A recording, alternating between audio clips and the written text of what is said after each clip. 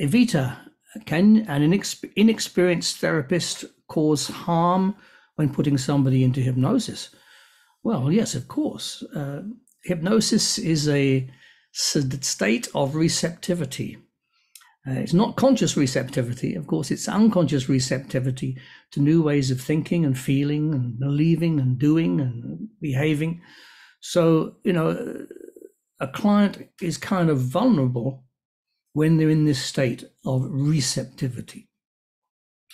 And depending on how receptive they are, of course, they can be either able to push away something that doesn't feel right, or they just take it on board because they're highly receptive. It depends on how the questions and the suggestions are delivered by the therapist.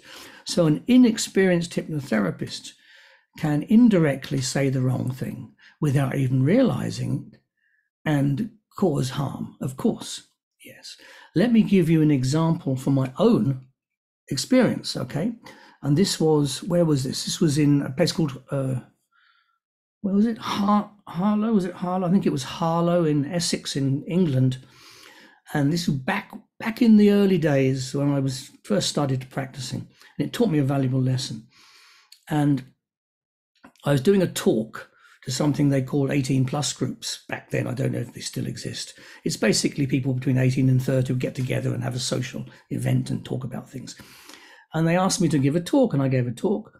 And they said, oh, how about a demonstration of hypnosis? Because I used to do this in order to get clients, do demonstrations of different clubs and places to get clients. And so I had this one guy who was very tall. I remember he was very tall. I'll explain why I remember that in a moment. It'll be obvious. And he was sitting down in the chair, and I'd hypnotized him, and he was a very good subject. And all I did was I made the mistake of pausing mid-sentence with one of my suggestions, and it had a completely different response from what I was intending. What I said to him was something like this: there's no one here that understands how you're feeling. What that means? It means he's having a special own experience. There's no one here that understands how you're feeling. But I paused. I said, there's no one here. Before I could get the next word out, he opened his eyes. He responded to the suggestion, there's no one here. He looked around. He had a negative hallucination for everybody in the room. He looked around, looked very confused. He stood up, went over to the stand where they hang your coats. He got his coat and he put his coat on to leave. Wow, that taught me a valuable lesson, right? I walked over to him and I grabbed him by the shoulders and turned him round by the shoulders. That's how I remember he was so tall, because I had to do it up here, And I turned him round and I looked at him, and I can't remember what I said. I don't remember now, but I led him back to the chair, and he was in a total kind of confused state, but definitely trance. Okay. Now, he would have gone out, maybe in some kind of trance state, and who knows what could have happened. So I took him back, put him back in the chair again. So this is an example.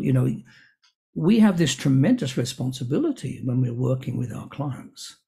They're trusting us, and we have to take that very, very seriously, not lightly, which is why I think when you have an understanding of Erickson's work, you realize the power and influence of implication. It's not just what you say, it's what you can imply that will be just as powerful and effective. And in those cases, you may imply the wrong thing. So, yes, to answer your question, Evita, an inexperienced therapist can cause harm when putting somebody into hypnosis. How do you avoid that? Come and train with Stephen Brooks. You have to get good training. Whoever you're working with, whoever you're training with, get good training, especially when it comes to things like Erickson. Okay, get good training, because then you're equipped to go out into the world and start seeing clients and feel more confident and positive. You know the things that can go wrong as well as the things that can go right. You have to know both sides, okay, so that you're prepared and aware that, you as a person are a very powerful tool, in fact, in how you interact with people, etc., etc. And you're using altered states where people are very, very receptive, where their conscious mind is out of the way, and their true self, their unconscious mind, that's their true self, the part that actually makes all their decisions for them, and then gives those answers through to the conscious mind so you can carry it out. You're right in contact with the boss, if you like. So you have to be very, very careful and very, very respectful. And your therapy has to come from the heart, not the head. You have to be a hypnotherapist for the right reasons, because you want to help people have wonderful lives, not just because you want to be able to control people and put them in and out of hypnosis and show off all this crap. That makes a bad therapist, I'm sorry, because you're doing it for the wrong reasons. The client always comes first, more important than anybody else in your life at that moment you're working with them. So remember that. Okay, well, thank you for that question, Avita.